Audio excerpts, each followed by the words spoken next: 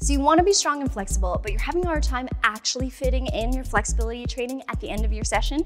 Today, I'm going to teach you how to get strong and mobile during your workout. I was not a flexible child. I couldn't do the splits, a bridge, or a walkover, which I vividly remember because both my sisters could do those things and I couldn't. Then I decided I wanted to become more of an athlete, which meant I had to improve my mobility. But in order to do so, I had to let go of some limiting beliefs that say certain exercises are bad for you, like putting your knees over your toes, that the only time to work on flexibility is at the end of your session, and that you should only train limited range of motion, which is not true. I believe that this came from the muscle building community because yes, if you're doing squats in order to build muscle, you don't have to do the full range of motion.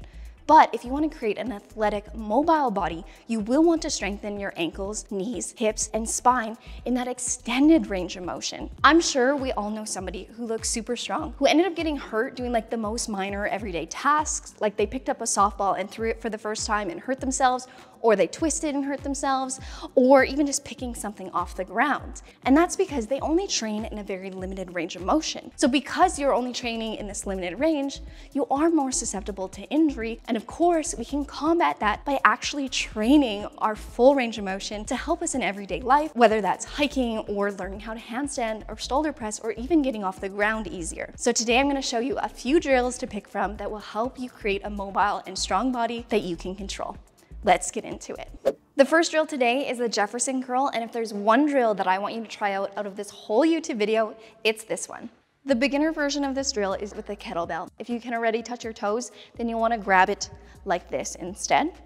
But if you're just starting, you're gonna start like this, rolling your shoulders back, taking a breath, and then curling down, trying to go vertebrae by vertebrae.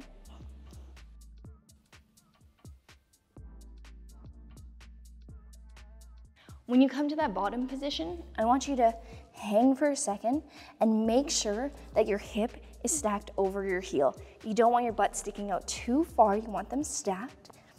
Hold that for a moment, and then initiating from the feet to the glutes up the spine. So just completely reversing the movement.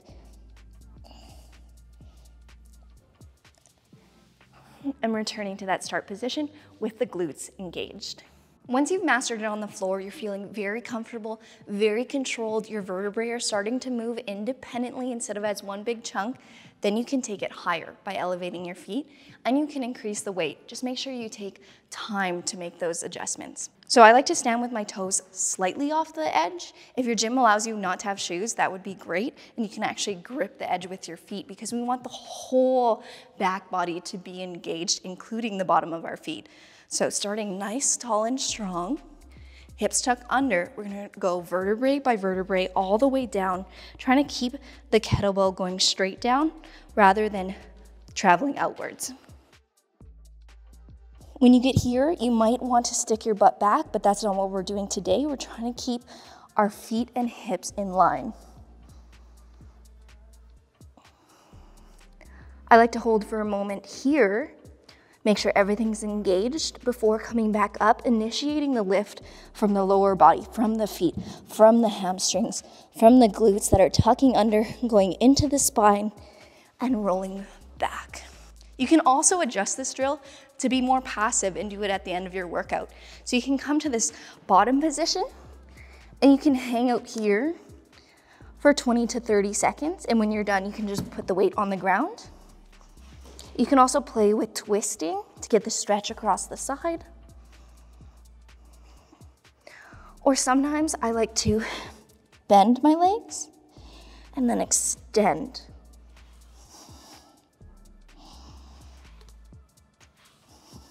And that's the Jefferson Curl. The foundational stretch that you can find me doing every single training session is the pancake. But the problem with the pancake is when you're first learning it, you actually don't have the ability to articulate your low spine, let alone connect with your legs. And what happens is most people are just in such a rush to get to the ground that they'll round forward and they'll put their head down. But they're missing the point that we're trying to get the mobility in our low back and also strengthen our glutes here. So we want to lead with the belly button, be nice, tall, and strong, but this is super intense.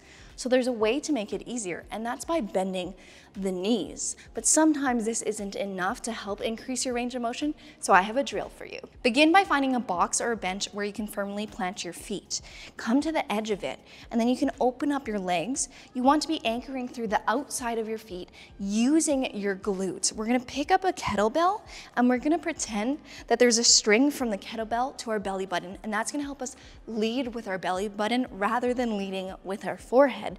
So grabbing your dumbbell, you're gonna come up, pretend that we have this connection here, lower down, getting that arch in that low back, being really strong here. I'm using my glutes, I can already feel it. I'm keeping my knees open, and then coming back up. And then back down again. Again, the glutes are staying so strong in here. I'm initiating the lift through my legs, and the dumbbell is staying straight down. It's not going too far forward. And then once you've been able to actually arch your low back instead of having it super rounded and you're feeling that connection leading with your belly button, you can increase the difficulty by increasing the range of motion by grabbing your kettlebell like this instead. When that's feeling really good and you can connect with the top of your glutes, your legs are really strong, we can take it to the ground to the full pancake. You can begin by limiting the range of motion, using a yoga block and touching it with your belly button. Moving towards the ground. My glutes are nice and strong there, and then of course you can use a weight. The tendency though with the weight is to round your back, make sure you're arching and leading with that belly button. Here I'm very strong through the outside of my leg. My glutes are very strong. Nothing is relaxed. Unless you're doing this at the end of your session, in which case you can turn it into a passive hold and you can just begin to chill and relax here. If you're ready to do a leg day, this drill is gonna be so easy to incorporate, and it is deep, narrow squats. You can do it before your regular weighted squats, or you can do these weighted. But first, I want you to master them body weight. Eventually, this will turn into our pistol squats.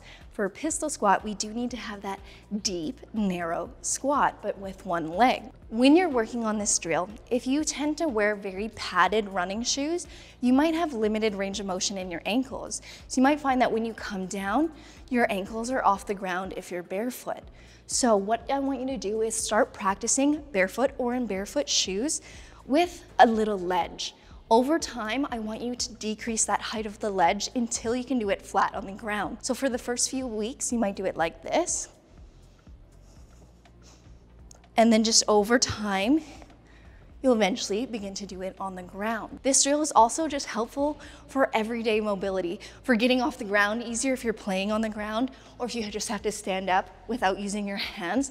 This is such a useful drill in order to gain that mobility. To increase the intensity of this, you're gonna add weight. So you're gonna grip the bar, have your elbows down, core pulled in, come down with control, get to that bottom position. You can hang out for a second here, and then pushing it through the feet, through the outside of the leg, using your glutes, coming to standing. What I don't want you to do is just to come down really fast and then bounce out of it, because we've lost control there.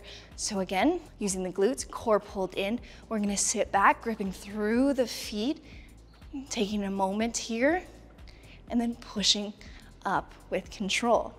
If you're looking to strengthen your lower body for active splits or numerous other drills, this is a great exercise to do. So you can use a wall or a box, come down, keeping your feet in line with your hips, so I don't want you on a tightrope. I want them each on their own train tracks. You want to bring your knee to the wall or to the box.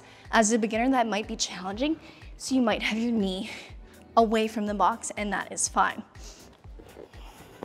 Once you're in position and you're not twisted to the side, you're not opening up, your hips are squared, you then begin to tuck your hip under, squeezing the glutes, and coming down and back up. The goal is to feel very active on this side of your body. From there, you can begin to use a weight.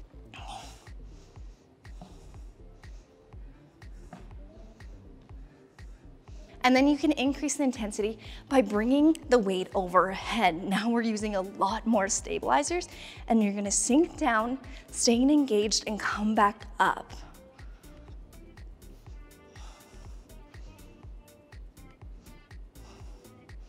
You can also do this as an active hold at the bottom, and you can choose to strengthen the hamstring by pulling your foot off of the wall and closing the distance in between your glute and your foot. If this is your last drill of the day, you can turn it into more of a passive hold by extending this front leg and just hanging out here, making sure that your hips are staying square and not opening to the side. Over time, you'll begin to lengthen into that split position. And we're back to working our entire back body. This is an intense drill, but it's so amazing because it works so many components at one time. And with calisthenics, we want to be training our body to fire together, to work as a unit. We don't want to spend all of our time doing isolated movements. If we only do isolated shoulder stretches or isolated low back stretches, when it comes to actually asking them to fire together, say in a 7 handstand or a Mexican handstand, we won't be able to neurologically connect with all of the tissue. So we use drills like this to teach everything to work together and mobilize together, which is also amazing if you're short on time. This drill is going to target so much. So let's get into it. If you're a beginner, I'm going to want you to start with like a small kind of squishy ball, or this works great. It will take a little bit of time to figure out where on your back is going to work best for you. You're going to want to reach over, grabbing the dumbbells, externally rotating the shoulders, and lifting your low body.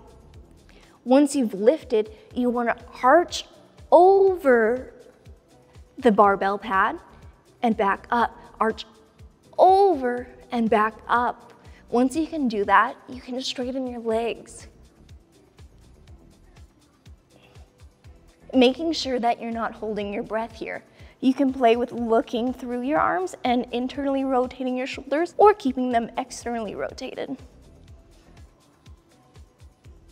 And then once you feel safe doing that with the squishy barbell pad, you can move to doing it with a foam roller. The biggest thing here is remembering to breathe.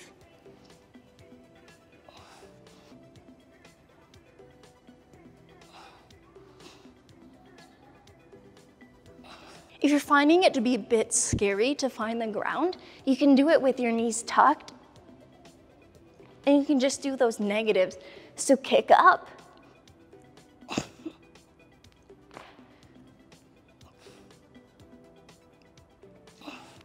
Instead of lifting up and down. And then you can increase the height.